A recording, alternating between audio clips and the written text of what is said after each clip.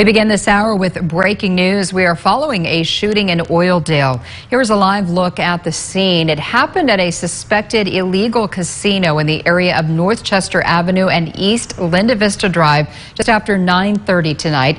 You can see the Sheriff's Department has several cruisers out there, also a crime scene van, several other vehicles also on scene, as it is still very early in the investigation. Here is what we know so far. A sheriff's spokesperson said dispatchers got a call from someone who was waved down to call 911 for a shooting victim.